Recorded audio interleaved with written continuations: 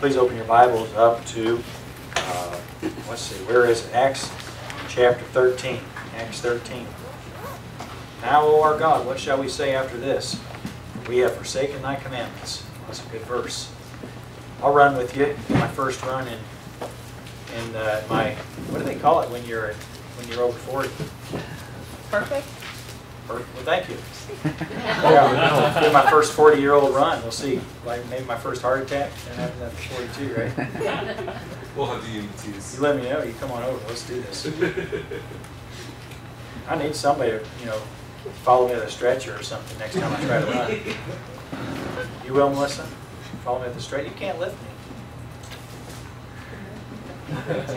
We just have 9/11 on the speed dial. We could put like a hook or something on me, like a heavy belt with a hook on it. Yeah. Just follow me with a winch truck. Crane, yeah. Lift me up. I'm going to die because they won't be able to roll me over to do CPR. Acts chapter 13. I better shape up, huh? It's getting real now. I need green. Acts chapter 13. Acts 13. Good to see you tonight. Glad you're all smiling. Yeah, we just don't have anything to be upset about, do we? Honestly. We have some things to pray about this week. Probably one of the biggest betrayals in Supreme Court Justice appointments. Anthony Kennedy has retired. And man, I'll tell you what, it can make a difference if we get a decent Supreme Court Justice in our country. You pray about that this week. And the Bible says that the king's heart is in the hand of the Lord. As the rivers of water move whithersoever he will. The appointments that I know of that our president is looking at are Catholic.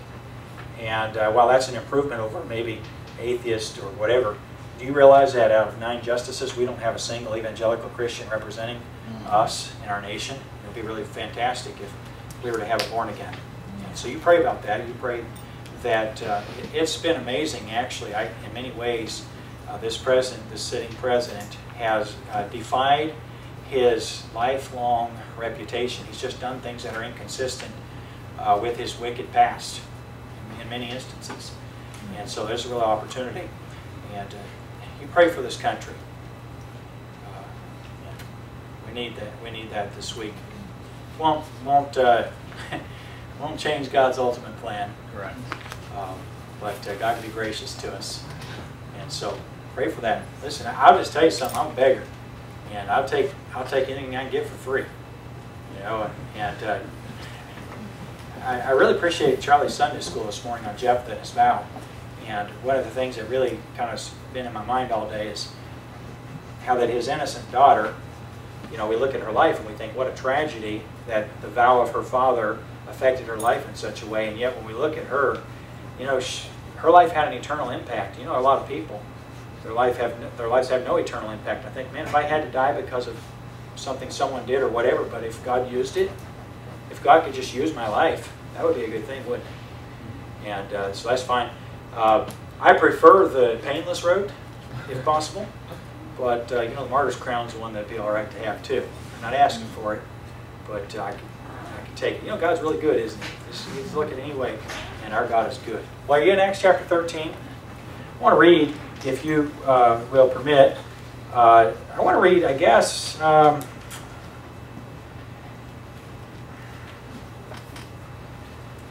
guess we'll start in 28. This is speaking of Jesus, his death on the cross. Though they found no cause of death in him, yet desired they Pilate that he should be slain.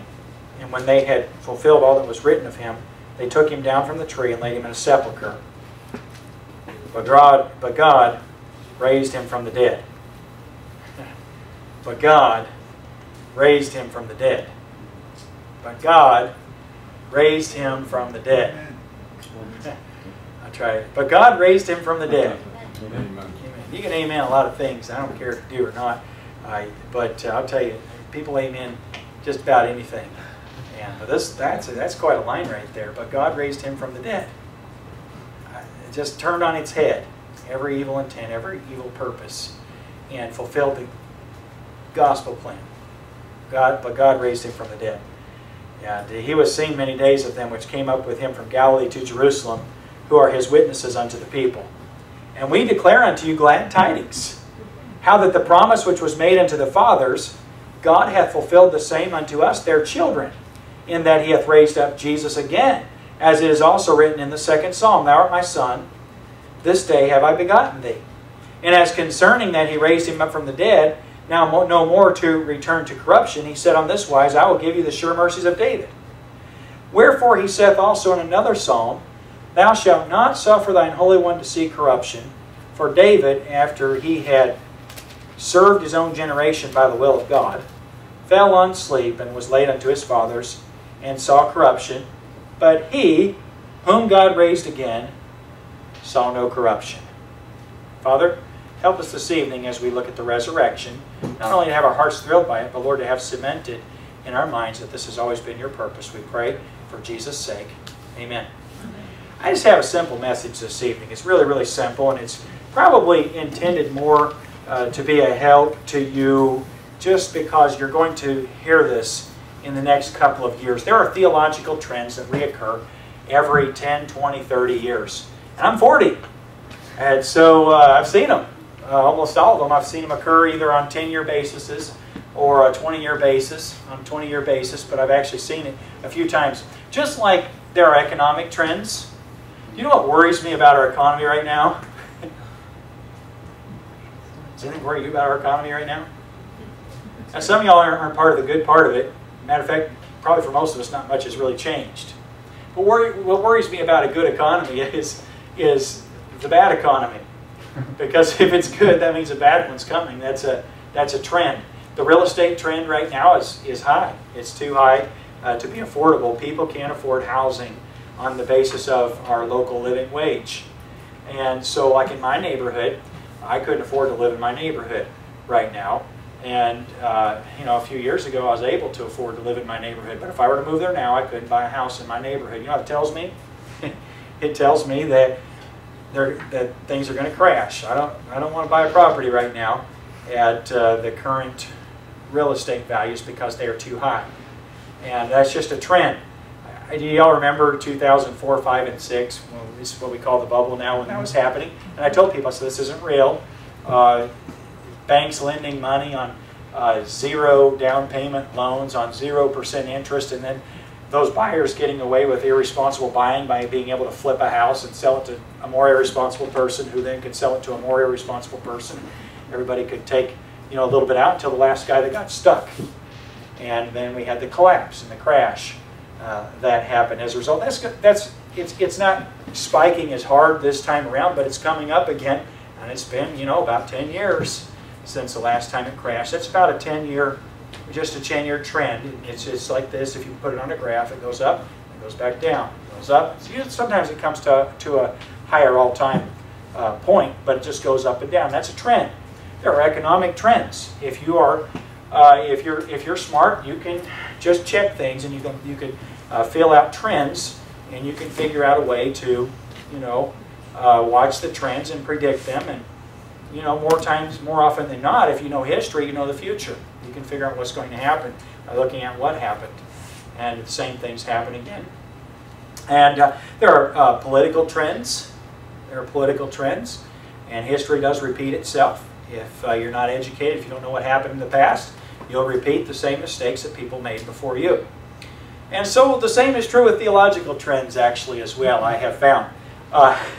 Calvinism rears its ugly head about every 10 years.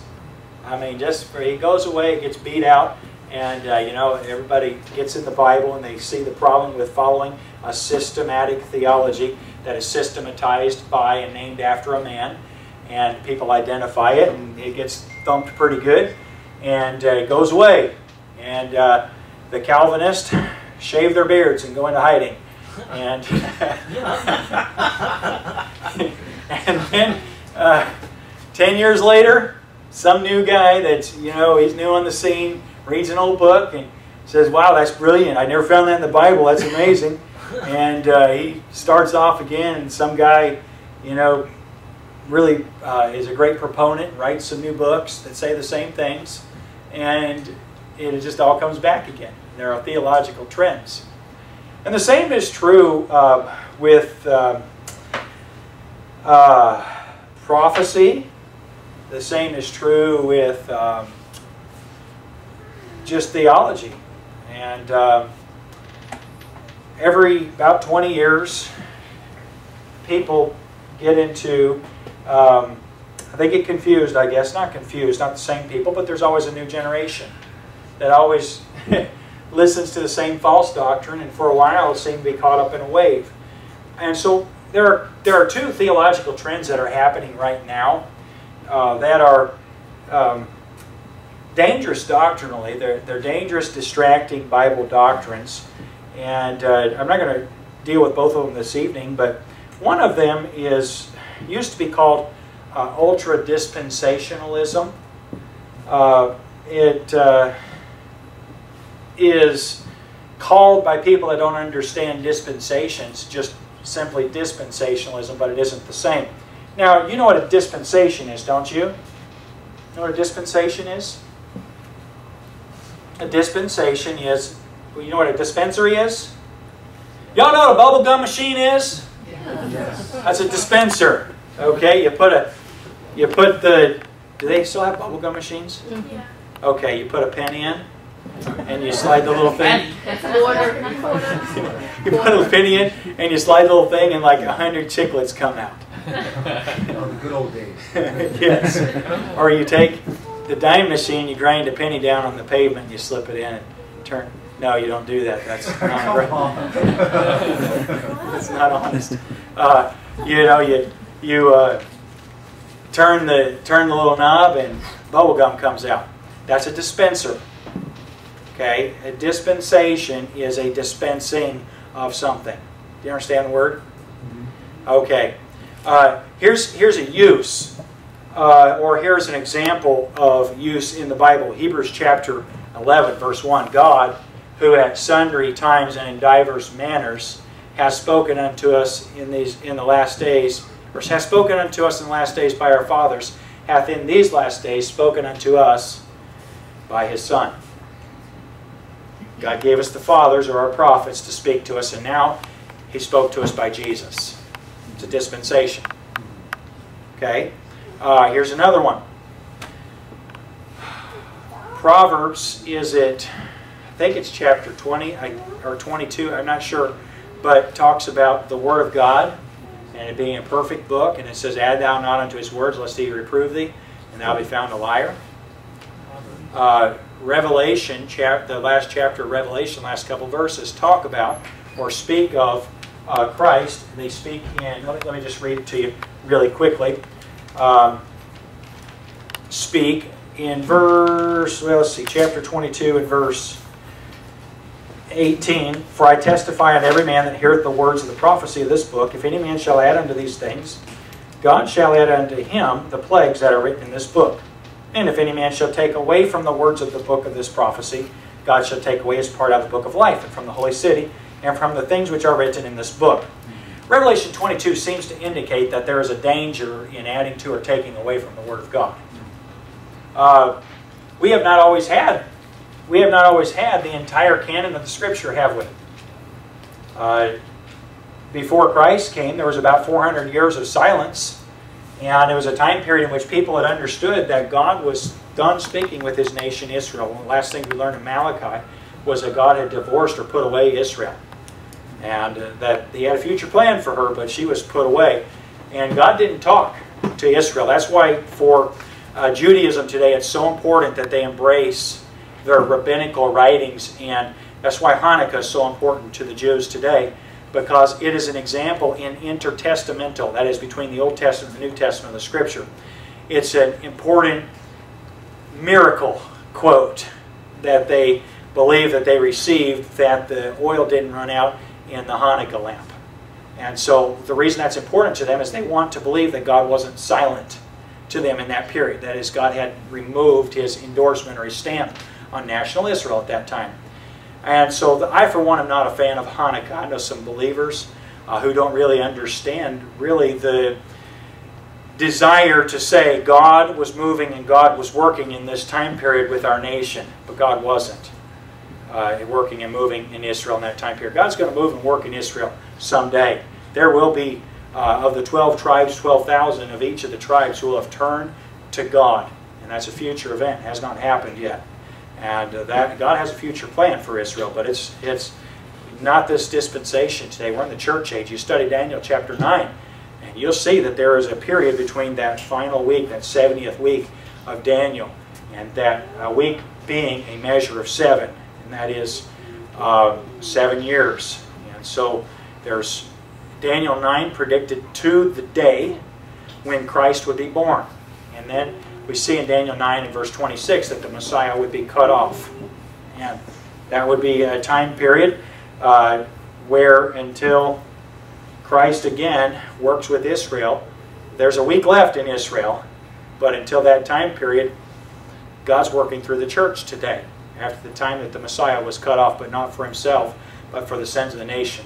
Okay, one theological trend I want to address this evening is the ultra-dispensational notion that salvation was different at different times. I'm a dispensationalist. Matter of fact, in the last couple of weeks, I've had a number of people call and say, "Pastor, are you a dispensationalist?" And I say, "Yes, I am, but I'm not going to name the names of the silly boys on YouTube that are arguing about it nowadays. But I don't believe what they believe. In other words, they're following an ism, a name of another guy that I'm not going to name, and they're just following him, and they're teaching what he taught, and that's that people were saved at different times in the past than they're saved today in the church age, and that's a lie. And you can be a dispensationalist and not believe that. Other folks that are anti-Semitic deny that there are dispensations, and so each time period that God has worked with man, they just morph into an evolvement of the next. And so today Israel, the promises for Israel would be to the church. And so we would be spiritual Israel, and really Israel would be spiritualized always in whatever it was before Israel. Okay, so now I'm not going to teach dispensations this evening, but I want to look at and answer the question that I was asked by, I almost said idiot. That's not nice, but I was asked by somebody devoid of understanding to give me an instance where somebody in the Old Testament understood the notion that salvation was, that the gospel was the death, the burial, and resurrection of Jesus. In other words, the idea is these people in the Old Testament times could not have known with clarity that Jesus would die, be buried, and resurrected from the grave. Now, we could write thick books about that. We could write thin books about that, because there is, one of the things I say a lot of times is that the less the Bible says, the more you have to say in order to explain something that isn't in the Scripture. And so the thicker a book, oftentimes what that means is that you're just blowing smoke, and it takes a lot of words to, describe a circle long enough that people wear out before you get all the way around it. And you tire them out with words. And that's what a lot of it is. Just long arguments. I've been asked by Brother Tony to respond to, I don't know, about 10 or 15 videos on YouTube, and I've said, no, I'm not going to. Won't do it. Won't respond to what some people say. And he's asked, why not? Well, a couple of things. First of all, I don't have 2 hours to watch a guy ramble on and on who doesn't know anything about anything and throw so many random reasons out there that it's like you try to respond to this one, by the time you respond to, he's off on this tangent. It's like talking to a Jehovah's Witness. It's like, shoom, shoom. As soon as you start to answer, he says, what about this? And before you get done answering, well, what about this? And you can't answer a single thing because it just spatter like a shotgun a dozen different things at you, and you just can't answer it. Could it be done? Yes, it could. But it would be like a 20-hour video to answer a 2-hour video. And that's nonsense. I'm not going to do it. There's no point. There's no purpose in that, because they're not individuals looking for truth. Individuals looking for truth will have the Word of God and the help of the Holy Spirit. And they may get sucked into something, but they'll also get right back out of it as well. You may get following some. By the way, just get off YouTube. It's a waste of time. Get in a local church and test and prove. Test and prove the ministry of the people that you're involved with the ministry of. If there's a bad spirit about it, you'll know. you go, you'll see there's a bad spirit about it. The Holy Spirit of God will tell you that's, you know, we've tried the spirits, and there's no way in the world that person's theologically sound, because the Bible says about false teachers, by their fruits ye shall know them. And you'll see it in the fruits of a false teacher that his doctrine is false. And then the Holy Spirit will help you with facts and so forth. But the question that's answered is the gospel the death, burial, and resurrection? And if so, show me where in the Old Testament the gospel was the death, burial, and resurrection. Well, the Apostle Paul here in Acts chapter 13 quotes 4 different psalms that describe the death, burial, and resurrection of Jesus Christ. When Paul says, but God hath raised him from the dead, then Paul goes on to describe where in the Psalms David had referenced the resurrection. And one that's extremely clear is Psalm 16. Will you turn there real quickly? I'm not going to deal with all of them. Matter of fact, Google's your friend. You could go and look at any of the references referring to individual Psalms in Acts 13, and you could just simply Google that chat verse and put where is it referenced in the Old Testament. You could find it. And so if you don't have Google, ask Charlie. And Charlie will Google it for you. Or make up an answer, or give you the actual answer, whichever you prefer. Psalm chapter 16. And let's look at verse 7. David said, I will bless the Lord who hath given me counsel. My reins also instruct me in the night seasons. Now we know what reins are when they're referenced in the Scripture. They're always normally referred to as, you know, that which pulls our heart, or directs our heart. Try my heart, and try the reins thereof. See if there's a wicked way in me. That sort of idea or notion. Like the Lord knows the hearts; He tries the reins of it. Reins are what controls the direction. It's not rain like pitter-patter on the roof, but reins like on a horse. Okay? So in verse 8, David said, I have set the Lord always before me, because He is at my right hand, I shall not be moved. Therefore, in verse 9, my heart is glad, and my glory rejoiceth, my flesh also shall rest in hope. And then verse 10 is where we're getting to, which is quoted in Acts chapter 2 and Acts 13. For thou wilt not leave my soul in hell, neither wilt thou suffer thine Holy One to see corruption. Now notice in your Bible and mine, that Holy One is in all caps. And again, notice that Jehovah is invoked in verse 7 and verse 8. When you see capital L, capital O, capital R, capital D in your Scripture, the translators that the Holy Spirit used to give us our copy of the Scripture accurately represented, instead of it being Adonai, which is a word for God, Jehovah, and it means Yahweh, or the word in the Hebrew with the triconsonantal root that is not pronounced because of reverence or respect for God's name. You see, when God gave His word, and really in the past, God's name was not blasphemed commonly. I'm not saying there were not blasphemers. There always have been individuals who are bold and daring to blaspheme the name of God. But people who loved God and who the Holy Spirit used to transcribe the Word of God were very, very careful with even the saying of God's name. And so Jehovah would have been something that would have been very, very carefully written. I'm sure you've heard the stories about the scribes and so forth as they wrote. Before they would write, they would change their pen, change their clothes, take a bath, and then write, you know, the triconsonant root of Yahweh or Jehovah. And if you ever meet a Jehovah's Witness, they think it's a surprise. Nobody knows that God's name is Jehovah. Did you know God has a name? Yes, and people were very careful saying it. And it wasn't because we have a bad translation of the Scripture. It's capital L, capital O, capital R, capital D, because the translators were very, very careful with that word. Lord is the word, and it's Jehovah here. And so that's the root behind it. Now in verse 10, we see David saying something. For thou wilt not leave my soul in hell, neither wilt thou suffer thine Holy One to see corruption. Will you please go back to Acts chapter 13? You can hold your finger there if you want to flip back and forth for reference. Look at verse 35. And as Paul is preaching the gospel to these Gentiles and Jews and presenting the argument that this Christ is the one which was prophesied in the Old Testament to have been resurrected from the dead, which implies death and burial. Doesn't it? In other words, if a person says to me, Pastor, can you tell me where the Bible mentions in the Old Testament the death, the burial, and the resurrection? Well, stop just right there, just a second. What does resurrection imply? Death and burial, right? To be resurrected, you have to be laid down. Laid down, right? To be brought back from the dead, to be resurrected, you have to be brought back from the dead. So, pardon me if I have a hard time keeping a straight face when I tell you that resurrection implies death and consequently burial.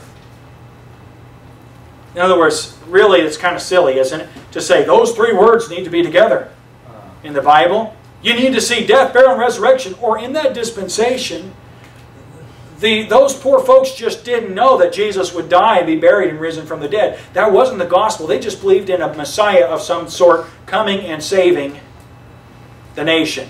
They didn't know that He would die for the sins of a nation. Pardon me if I don't think you're being honest, or if I don't think you're being careful, or if I just think that you have a theological persuasion you're trying to come from and you've created a straw man argument that you can knock down. You're not being honest if you don't think that resurrection implies death. Can you tell me one way that resurrection could not imply death? Could anyone here? Help me. Is there any way in the world that resurrection doesn't imply death? I'm coming back from the alive. Does that make sense to you? I'm just telling you, I hate to say it, but that's how logical theological arguments are, and yet many people are swept away by them. Many people follow them. Really, honestly, folks, listen to me. This will help you a lot. The Bible says that in 2 Peter chapter 1 and verse 21, knowing this first, that no prophecy of the Scripture is of any private interpretation, but holy men of God spake as they were moved by the Holy Ghost. You know what private interpretation is? Personal interpretation. In other words, I found something in the Bible that no one else ever found. And if you were on my level, you'd have either found it or understood it, but you're just not there. I remember I considered interning for a man in the summertime, and I had some problems with what I perceived that he believed about the Word of God. And so I asked him a question that was very insightful for me. I asked him because he was big time. And by the way, I love the languages. I'm not here tonight to tell you that you can't be helped by studying the languages. You're a fool if you think that a translation abolishes the text that it came from. You're lacking understanding. You're ignoring other nations, other languages, for one thing, and you think that for some reason God's an American, and that He gave us a translation, but He hates the rest of the world, and He won't give them one. You're a fool. I'm just telling you, you're foolish if you take that perception. Do I believe in preservation, and do I believe we have a preserved Word of God in our language? Yes, I do. I absolutely do. But if you think that you can't learn anything, you think that a daughter language is better than a parent language, my friend, the logic that is behind that, it's too bad. It's too bad. You're not thinking. You've checked out your mind. And so the translation comes from a language, and the language is important. And many individuals will just ignore the language behind a translation. Say, well, you know, we don't have to know. Listen, you don't have to know Greek to understand the Bible. You can know your Bible as well as I can. I've had probably, I don't know, I've had years of Greek. I've had a couple years of Hebrew. And you can understand your Bible without knowing Greek and Hebrew just as well as I can. Now, if you don't learn grammar, don't come and try to tell me grammar arguments, okay? Don't try that nonsense with me, because if you don't know grammar, you don't understand your Bible well. The more you understand your language, the English language, the better you'll understand your Bible. If you want to be an uneducated Christian and just guess at things and then say, well, the Holy Spirit told me, that's private interpretation. But the Bible says, knowing this first, that no prophecy of the Scripture is of any private interpretation, but holy men of God spake as they were moved by the Holy Ghost. In other words, God gave His Word on purpose. He meant what He said, and He intended it to be understood. You ever play games with understanding? Well, officer, I know that's what the sign meant. But the thing is, what I thought was, because up there, there's another sign that says something different. I thought that I could average what this sign said and what that sign said. And, you know, if I just accelerated on an average curve, well, then I would be, you know, if it's 25 here. I had this happen one time. Melissa and I were driving in a speed trap town at nighttime, and the town was Jackson, Tennessee, right, Melissa? And a police officer, lights came on behind me. I stopped. I was driving my Volkswagen Rabbit, and the police officer said, he laughed, and he said, you know how fast you're going? I told him how fast I was going, and he said, back there the sign says 65. Right there it says 55. There it's 45, 35, 25. I mean, literally like 65, 55, 45, 35, 25. I mean, you just couldn't hit the brakes fast enough if you weren't from there. I mean, it was just like, shoo! It just went, you know, he's like, there, it's there. It's what he said, isn't it, Melissa? And it ain't going down a hill. You're going down a hill while it's decelerating. So, I'm not kidding you. Anyway, it was a fun traffic stop. He didn't give me a ticket. But he said, go over on the interstate drive. He said, don't drive around here. It's good warning. I listened to it. Okay. Now the fact of the matter is the sign said what it said in between, right? And so if I'm averaging, you know, between 25 and 65 and right here, I'm going 55, I'm over the speed limit. And we play silly games sometimes with we thought kind of things, don't we? And people do that theologically as well. Well, here's how I take that. Heard somebody say that? Here's what this means to me. Well, I know it says that, but I've heard a lot of those things. And friend, let me just tell you something. If you're a kid and your parents tell you something, you know your parents pretty well, and you know what they mean when they say it, don't you? This whole selective hearing thing, it's not valid, actually. I know there's selective hearing. I'm not saying that there isn't selective hearing. But what I'm saying is it's not a valid argument. Well, I thought you meant... No, you know exactly what I meant. Right? When your parents tell you something, kids, you know what they mean, don't you? Yeah. You know what they mean. Now, you may catch it, well, technically what you said was... No, you said exactly what they meant, and you know it. And the Bible's the same way. Knowing this first, that no prophecy of the Scripture is of any private interpretation. But holy men of God spake as they were moved by the Holy Ghost. In other words, God said what He meant, and anybody that's honest about it can know. That's helpful, isn't it? So I asked this pastor, I said, do you think that a person who doesn't know Hebrew and Greek can come to an understanding of truth in the same way that you or I can? And he said, no. I said, I'm sorry, I can't agree with you there. Don't agree with that. Can a person be helped with their understanding? Sure. But you know, a person who doesn't know Hebrew and Greek can study some things. And they can learn things they don't know. And they can be open-minded and honest about things, and they can arrive at truth with the help of God's Spirit. And be confident about it. You know something? Listen to me. Something that used to bother me was intelligent people who were wrong about things. And I knew they were intelligent. Matter of fact, more intelligent than I was. And I think, how can a person be that intelligent and take that position when it seems like the Bible's clear about this? And so then I question whether or not I was right because of my education or just a comparison of intelligence. You know, you can be very, very inferior in intelligence and very, very correct in your theology if you have the right kind of a heart. The help of the Holy Spirit of God. That's what 2 Peter 1:21 means.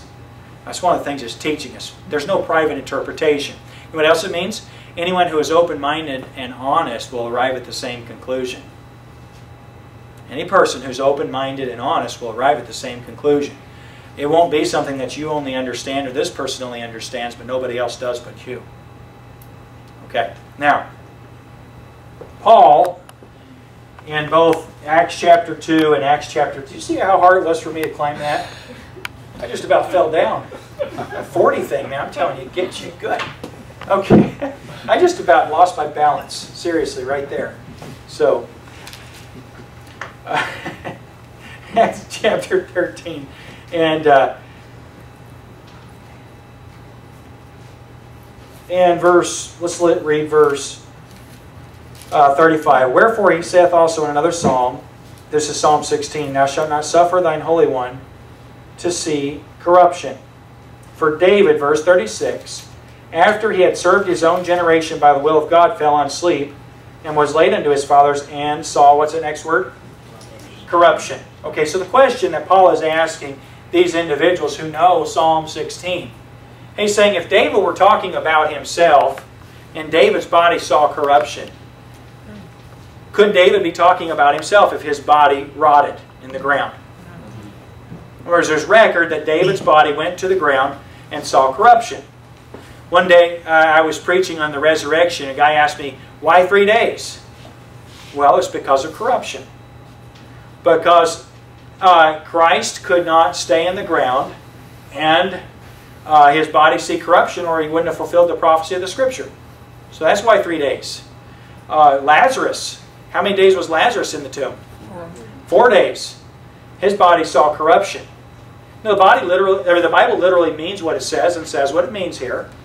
And so Paul is making an argument with the Scripture that his audience was familiar with, and he was asking the question, if there's no prophecy of the resurrection in the Old Testament, what was David talking about? There are many of those instances. Where's the death of Jesus Christ in the Old Testament? Well, anybody know Isaiah 53? Who hath believed our report? To whom is the eye of the Lord revealed? And talks about how that Jesus Christ will grow up as a tender root, as a tender branch, and that ultimately he will be wounded for our iniquity, or for our transgressions, and bruised for our iniquities. And the chastisement of our peace is upon him. With his stripes we are healed. Does it reference the cruel death, the death of Jesus Christ? Yes, it does. Daniel chapter 9, verse 26, when the Bible mentions the Messiah being cut off, but not for himself, but for the sins of the people. What is that talking about? The Messiah getting cut off. That seems like death to me, doesn't it, to you? Yes, it is. And Acts chapter 2, this is such a valid argument that the apostles actually use it a number of times in order to prove that Jesus Christ indeed was the Messiah. Acts chapter 2 and verse 25, "For David speaketh concerning him, I foresaw the Lord always before my face, for he is on my right hand, that I should not be moved. Therefore did my heart rejoice, and my tongue was glad. Moreover also my flesh shall rest in hope, because thou wilt not leave my soul in hell, neither wilt thou suffer thine Holy One to see corruption."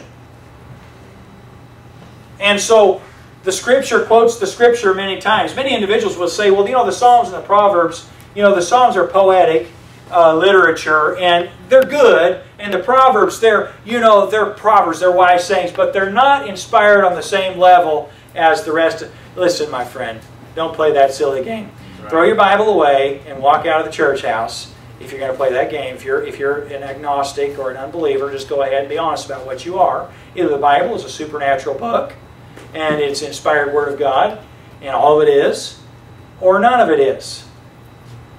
If it has lies in it, don't put the burden of finding out what the lies are on me.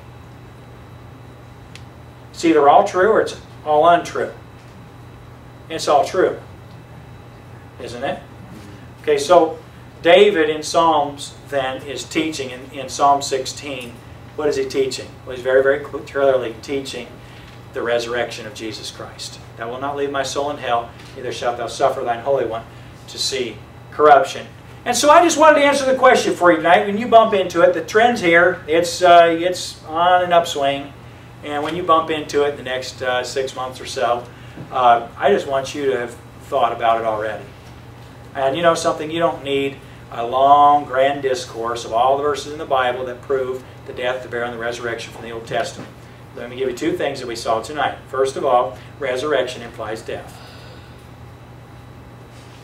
Yes? Yes.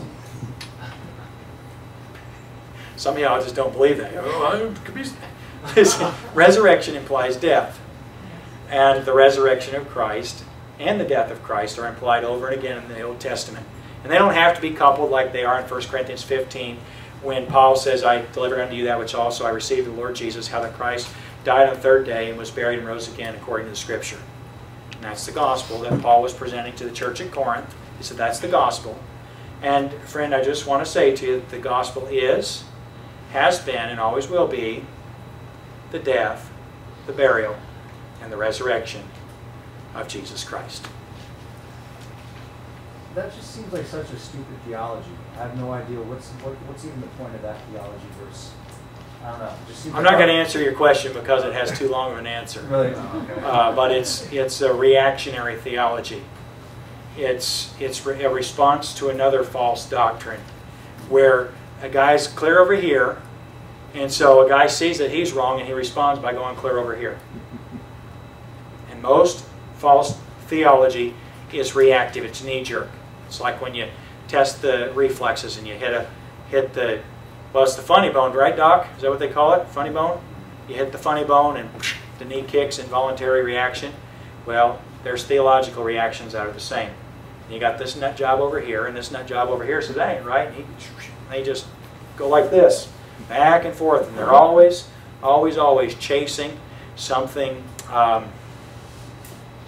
flashy, shiny, and new, because I guess, you know, now I'm making a judgmental statement. Go ahead and make it. I guess that, you know, based on what Hebrews 5 says about individuals that have to be fed with milk instead of meat, they're always going after the things that are already established. Hebrews 6:1, therefore leaving the principles of the doctrine of Christ, let us go on. Leaving, what is it? Repentance, baptism, baptisms, and I mean things that are clearly taught in the Scripture that individuals who have been saved for years and years and years are still writing books about, and reading books about, and arguing, and bickering, and debating about. My friend, the gospel's pretty clear. The gospel's pretty clear. If you don't know what the gospel is, ask Jesus. Jesus tells us specifically in John chapter 3. Whosoever shall call on the name of the Lord shall be saved. That's pretty much, that's Romans 10. But Jesus says in John chapter 3, as Moses lifted up the serpent in the wilderness, even so must the Son of Man be lifted up, that whosoever believeth in him shall not perish, but have eternal life. And that's the cross. You say, well, Pastor, what? There's no resurrection there. Oh, there is.